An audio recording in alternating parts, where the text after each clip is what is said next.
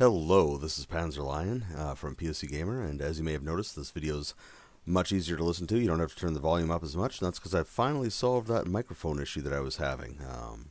Too many things plugged into the computer, only had this one at 50% volume that it was, listening to. So, today is day 6 of the 30-day Dungeons & Dragons challenge, and the question today is, let's see here.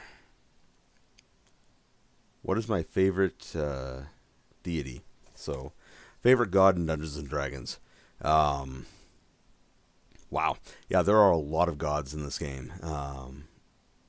And, to be honest, the people who've made Dungeons and Dragons over the years, they've had a lot of fun creating stuff for the game in this respect.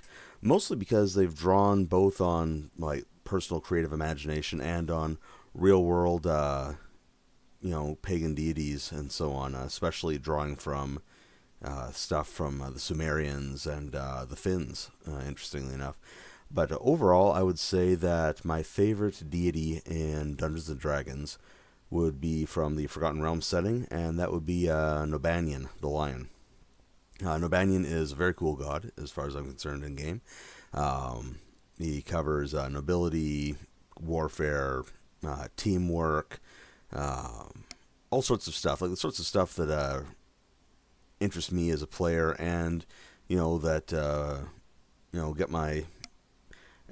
the old imagination going when I'm thinking about what would I do, what do I think that would be a good thing for me to do,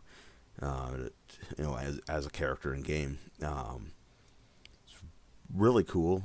He's an interloper into the Forgotten Realms. He came from somewhere else, and in this case, they actually, at least according to the fandom page that I read ages ago on it, that it was Aslan the Lion. So their inspiration for this was C.S. Lewis, which surprised the hell out of me, because that was a Christian parable that he was working with, but they have taken Nobanian in a completely different direction. It's unrecognizable from his inspirational material, except for being a lion.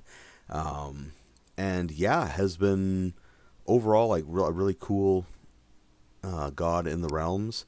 Like almost everything else, he had a rough time during the Spell Plague, and during the 4th edition mess, in which they decided to have him try to save a pride of lions and get infected with blue spellfire and go all evil, and it was pretty much like the 90s dark extreme thing vomited all over him as a god and turned him into this stupid thing, put him under Malar. But fortunately, the good people at Wizards of the Coast hit the big reset button and dealt with a lot of that nonsense. And Nobanian's back. He's back on top of his game, and once again leading the way as my favorite deity. So, yeah, that would be my answer to day 6's question. Who's my favorite deity? And the answer is Nobanian. If you want to try to break this down, say by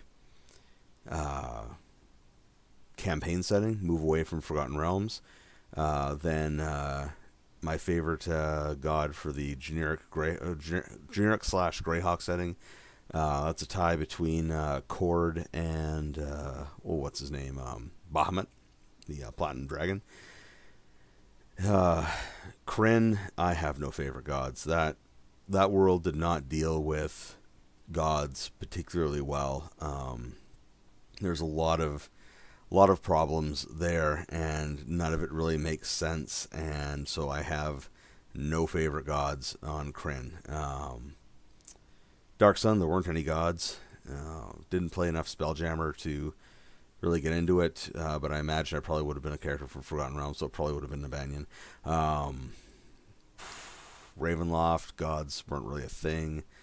Yeah, actually, come to think of it, a lot of settings sort of work to nullify the effects of gods on the game, which is kind of interesting if you think about it. But yeah, I think that's where that one goes today. It's Nobanian, favorite god overall.